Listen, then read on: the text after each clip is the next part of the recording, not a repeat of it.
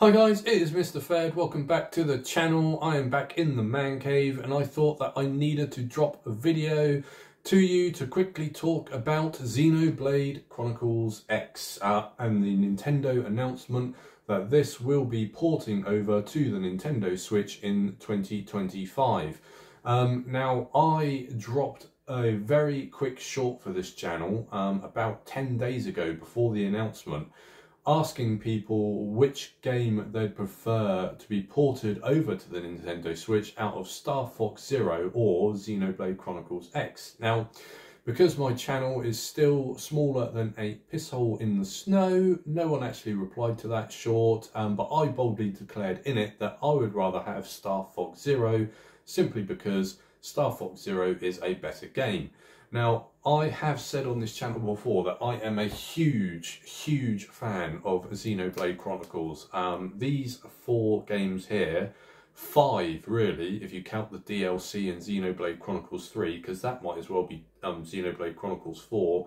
I've said that these are the greatest games ever made in the history of video gaming. I would quite happily spend hours and hours and hours and days at a time playing these games in the Xenoblade Chronicles universe. Now, Xenoblade Chronicles X is a little bit of the black sheep of the family. Xenoblade Chronicles X, what's the best way to describe it?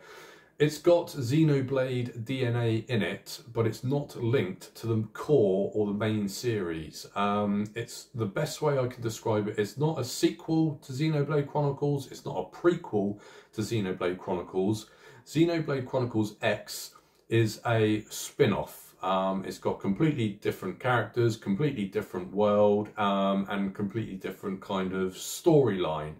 Now, the YouTube videos that I've seen since the announcement that this is being ported over to the Switch have been full of YouTubers pretty much losing their proverbial shit with excitement. Now, I am excited. I do want to get this game on the Switch to finish off my Xenoblade collection, and that's pretty much the only reason really. I'd love to have the whole Xenoblade series on the Nintendo Switch, but perhaps kind of a little bit bubble bursting here from Mr. Fed.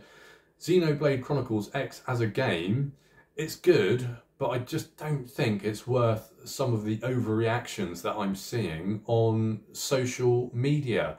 So where I'd give every single one of these games in Xenoblade Chronicles, these are all 10 out of 10 games. Xenoblade 1, 2 and 3, for me they're all 10 out of 10. They're all extremely replayable and I could just lose myself in these forever. Xenoblade Chronicles X on the other hand, I would probably give this between a 6 or a 7. If I gave it the benefit of the doubt, we'll settle on a 7 out of 10. So it's a good game, but it's not a game that you would really get, hugely excited about. There are a lot of pitfalls in this game, and I'm going to quite happily go through them in this video to explain why I think the announcement that this is being ported over onto the Switch is just full of massive social media overreaction. Now, if you've not played it, I'm sure you will find it a decent game, because not a lot of people had a Wii U, let's be honest.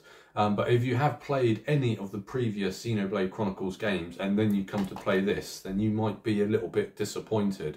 I mean, so you control a kind of a character. Now, where in the main games you control 3 main characters, don't you? In the first game it's Shulk, in the second game it's Rex, and in the third game it's Noah.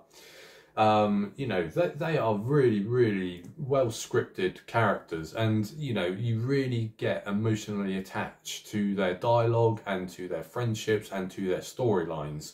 In Xenoblade Chronicles X you control an avatar, a plain old avatar, and even the avatar isn't that good. You create your own avatar, and I guess you try and create your avatar in your own image, as I tried to do, and note the word tried, I tried to do. I mean, I'm not that difficult to replicate in the avatar world. If you think that I'm just some sort of generic looking white guy with short blonde hair and blue eyes, I mean, you think that would be nuts and bolts of avatar creation, but my avatar that I tried to create looked absolutely nothing like me. So the actual avatar creation is pretty thin on the ground.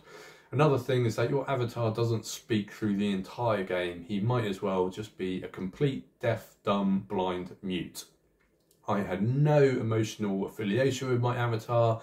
I didn't care about anything that he did. He didn't say a single word. And when the other characters spoke to him, you know, he just, it was just nodding and agreeing, you know, just really, really sort of poor storytelling and emotive gameplay, really. If you think that in the previous Xenoblade Chronicles games, at the end of Xenoblade Chronicles 2, I was so attached to those characters. I mean, that brought me to tears. I was crying at the end of Xenoblade Chronicles 2 like I was a 12-year-old girl that just attended her first Taylor Swift concert.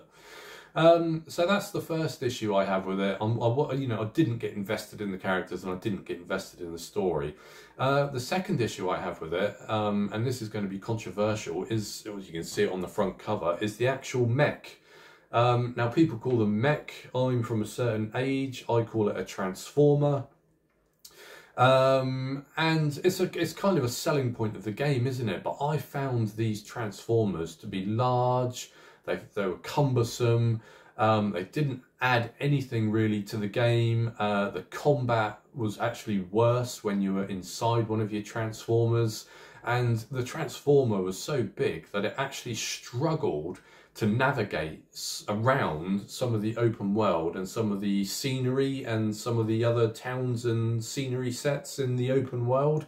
So I found that a real drag as well. The second issue is that the transformers are so expensive, and you do need them to defeat some of the final bosses. But if that final boss defeats you and your transformer is destroyed, then you can pretty much forget about buying another one straight off the bat, because they're so expensive. You're going to have to do probably a little bit of grinding in order to save up enough money to buy another transformer to go and fight that boss all over again. So that was another issue. I mean, it transforms from a robot to a kind of a land terrain vehicle. The land terrain vehicle looks exactly like kind of Del Boy's three-wheeled van in Only Fools and Horses. It doesn't look very good or very pretty at all. Is that the best design they could have had for a land terrain vehicle? Yeah, so it looks like a little bit like he's driving around in old Trotter's independent trailers.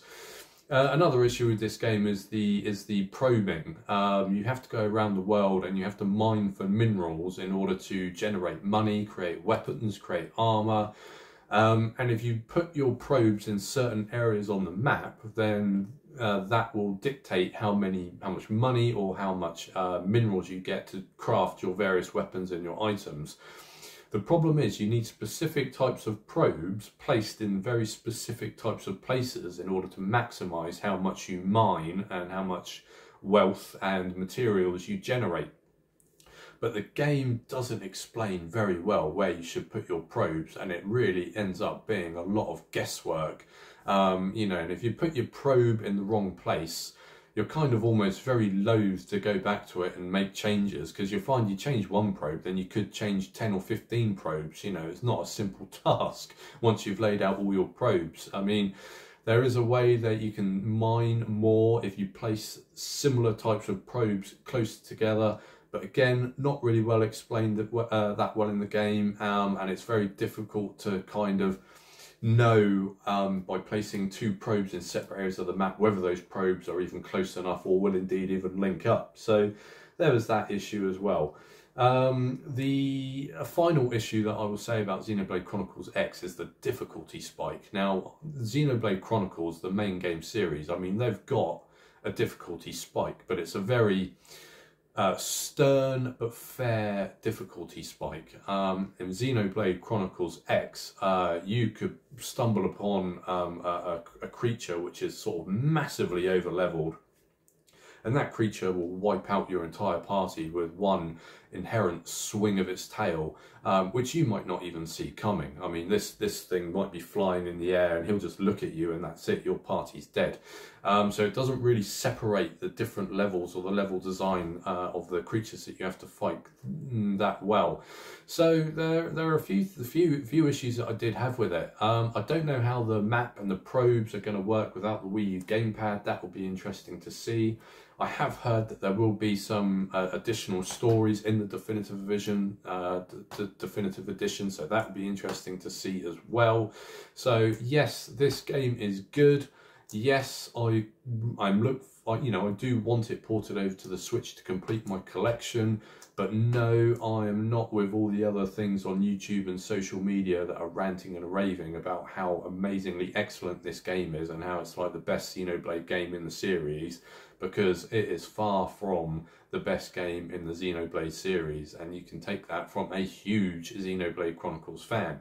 Of course, it's all subjective, so hit me with your opinion in the comments. What do you think about Xenoblade Chronicles X dropping on the Nintendo Switch? If you'd like to actually comment on the short that I posted 10 days ago, that might get some comments now that this announcement's been made.